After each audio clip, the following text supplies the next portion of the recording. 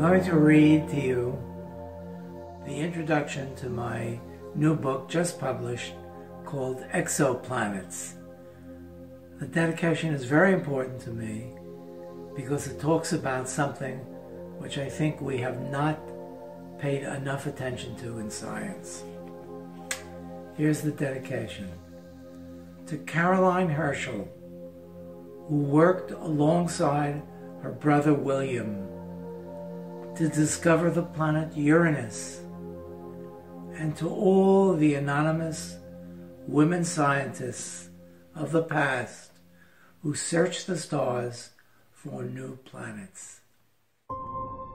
Scientists are looking for Goldilocks planets in their search for distant Earths in the Milky Way galaxy.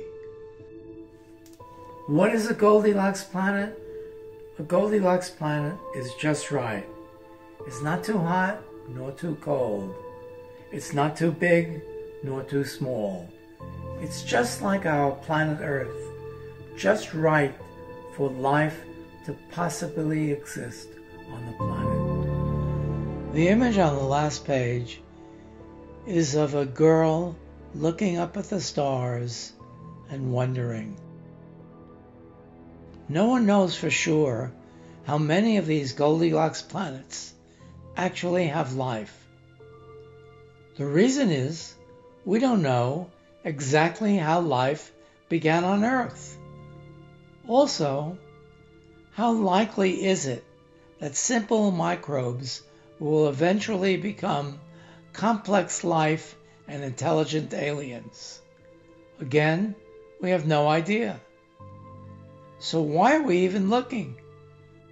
We are looking for answers because that's what humans do. We are curious about our world and our surroundings. We are curious about space and the universe. We have a thirst for knowledge. And unlike ordinary thirst, our curiosity is never satisfied. Each answer brings forth countless new questions.